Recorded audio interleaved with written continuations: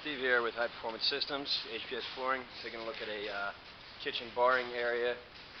We're trying to establish a watertight seal, a cleanability for maintenance issues, and ultimately a just much better floor system that they've got here.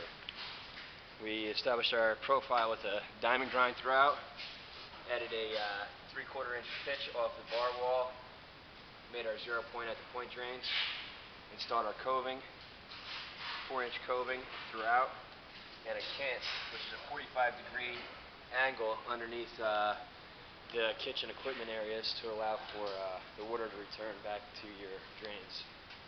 From here we'll be installing our 3/8 inch semi-self-leveling cementitious urethane slurry system by General Polymers. The following day we'll come back with chemical resistant epoxy, and they'll be in business. For more projects, go to www.highperfsystems.com.